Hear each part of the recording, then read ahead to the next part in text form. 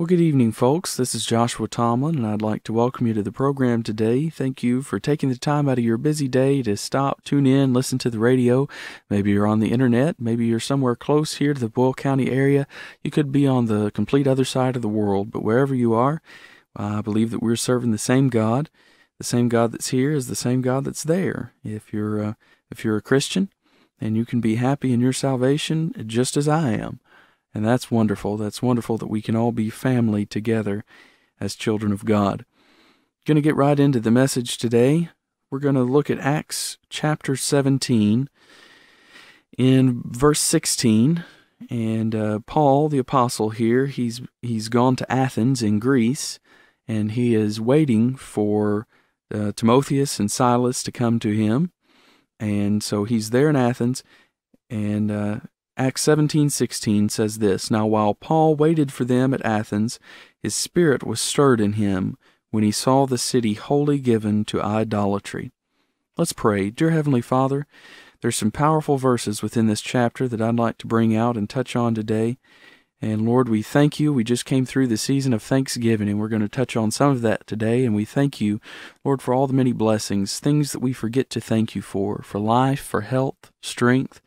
Lord, maybe times you've protected us, things you've done for us that we knew nothing about, that we were never aware of it, but you did it anyway. And God, we praise you for that. We thank you, and we give all the glory to you because you're the only one that deserves any glory. Lord, we want to give honor where it's due, and Lord, you're the only one that's deserving of any glory or praise, so we give it all to you. Thank you again, Father. Encourage someone out there today. Draw them close to you. Lord, save that one that's closest to hell. In Jesus' name we pray. Amen. Now, I'm going to read quite a bit more here in this chapter. There's a lot of verses, and I'm going to try to get through it the best I can. But it says, let's start there at verse 16 again of Acts chapter 17. "Now while Paul waited for them at Athens, his spirit was stirred in him when he saw the city wholly given to idolatry. Therefore disputed he in the synagogue with the Jews and with the devout persons, and in the market daily with them that met with him. Then certain philosophers of the Epicureans and of the Stoics encountered him, and some said, What will this babbler say? Others, some, he seemeth to be a setter forth of strange gods, because he preached unto them Jesus and the resurrection. And they took him and brought him unto Areopagus, saying, May we know what this new doctrine whereof thou speakest is? For thou bringest certain strange things to our ears. We would know therefore what these things mean. For all the Athenians and strangers which were there spent their time in nothing else but either to tell or to hear some new thing. Then Paul stood in the midst of Mars Hill and said, Ye men of Athens, I perceive that in all things ye are too superstitious. For as I passed by and beheld your devotions, I found an altar with the inscription, To the unknown God, whom therefore ye ignorantly worship, him declare I unto you. God that made the world and all things therein, seeing that he is Lord of heaven and earth, dwelleth not in temples made with hands, neither is he worshipped with men's hands, as though he needeth anything, seeing he giveth to all life and breath and all things, and hath made of one blood all nations of men, for to dwell on all the face of the earth, and hath determined the times before appointed and the bounds of their habitation, that they should seek the Lord, if haply they might feel after him and find him, though he be not far from every one of us. For in him we live and move and have our being, as certain also of your own poets have said, for we are also his offspring. Forasmuch then as we are the offspring of God, we ought not to think that the Godhead is like unto gold or silver or stone, graven by art and man's device. In the times of this ignorance God winked at, but now commandeth all men everywhere to repent, because he hath appointed a day, in the which he will judge the world in righteousness by that man whom he hath ordained, whereof he hath given assurance unto all men, in that he hath raised him from the dead. And when they heard of the resurrection of the dead, some mocked, and others said, We will hear thee again of this matter. So Paul departed from among them. Howbeit certain men clave unto him and believed, among the which was Dionysius the Areopagite, and a woman named Damaris, and others with them. Now, I know that's a lot of reading, but there's some great, great truths. You know, we just came, as I mentioned in the prayer, through Thanksgiving season. And of course, as Christians, we know we're supposed to be thankful all the time.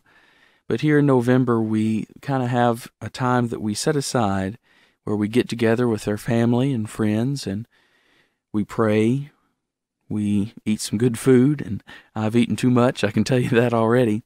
But it's this time that we set aside to be thankful. And there were some things that I noticed. I began to walk around in some stores and see some commercials here and there, and I would see signs, even in secular places of business, about being thankful. And in these commercials, they're talking about thankfulness and giving thanks in the Thanksgiving season and gratitude. And as a Christian, that makes sense to me because, we're supposed to give praise and honor and glory to God. That's what Thanksgiving is all about, being thankful to God for our blessings, for how bountifully He's blessed us. But I began to realize, these are secular businesses and people that may not even believe in God with these big advertising campaigns. And it makes me wonder, who are they being thankful to? Who are they talking about? What is this thankfulness that they feel? Who is that directed to? It's reminded me again of that verse where the Athenians there in Greece, they made that inscription that said, "To the unknown God." You see, they like to talk about religion. They like to talk about philosophy. They like to talk about all these things. They loved it. They lived for that. There at Mars Hill was a place that they would discuss all these things, and they would debate philosophy and religion back and forth. And that's just like the world is today. You'll hear celebrities or politicians even talk about God, and you wonder the same thing.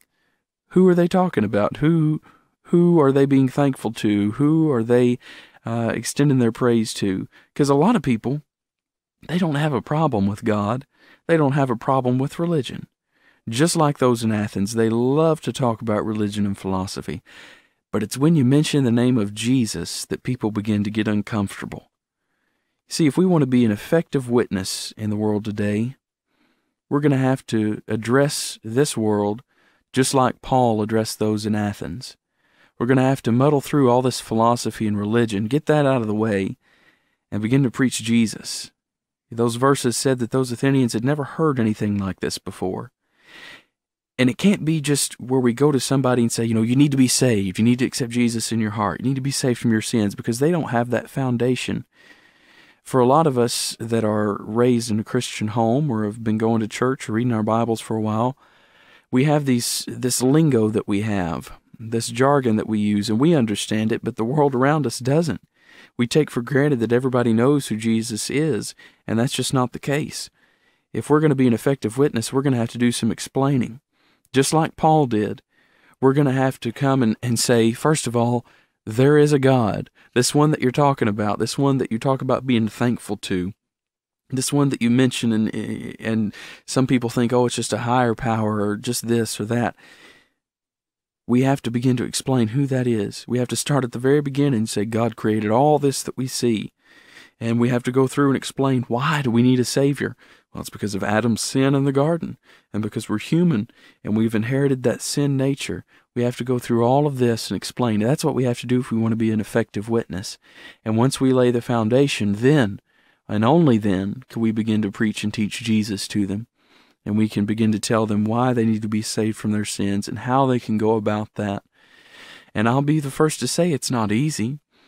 And in fact, in these scriptures, we notice that there weren't thousands upon thousands of people who followed after Paul. A lot of people, I've even heard some preachers or some people try to say that Paul wasn't as good a preacher as Peter was, because we read once where Peter preached to a crowd and there were 3,000 converts, but when Paul preached, there were just a few. Well, there's a reason for that. Peter was preaching to the Jews on earlier in the book of Acts, and these Jews already had the foundation. They knew who God was. They knew the story of creation. They knew about Adam's sin. They knew about Abraham and Isaac and Jacob. They had all that history. So all Peter had to do was build on the foundation that was already there. But those that were in Greece, there in Athens, they knew nothing. They had no idea about this. They didn't understand it. They didn't have the foundation upon which to build. So Paul had to start from the ground up. His job was a whole lot harder.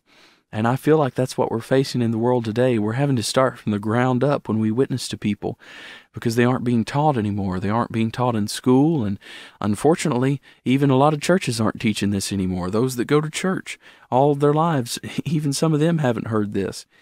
So we need to realize that we can't get discouraged. Paul just had a few converts here. Just a couple were named and said there were just a few others with him. And people aren't always going to respond positively to our witness. It's just a fact. They're not always going to respond positively. But we have to remember it's not our job to convert. Pay close attention to that. It's not our job to convert. It's our job to tell. If there's any converting to be done, it'll be God that does it, working through old-time Holy Ghost conviction. And what we need to do is be prayed up, studied up, read up, and we need to know enough that we would be able to tell, that we'd be able to give a reason for the hope that's within us. That's what we need to do to be an effective witness. Well, let's pray. Dear Heavenly Father, thank you for your word and for these verses that we read today. Hopefully folks were encouraged. And God, I'm praying right now that we as Christians, those of us that are Christians and have trusted in your name, that we will learn better how to be an effective witness.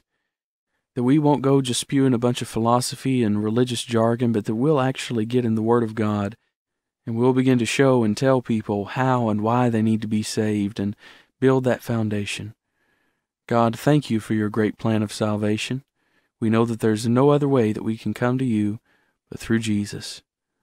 Again, Father, save that one that may be under the sound of my voice right now that is under conviction. Lord, I pray you would send conviction and that they would, Lord, turn to you, realize you're their only hope. In Jesus' name we pray. Amen. We thank you again for tuning into the program this evening. Join us again next week, 6:45. We'll be right back here with another message. Have a great week, and may the Lord richly bless you.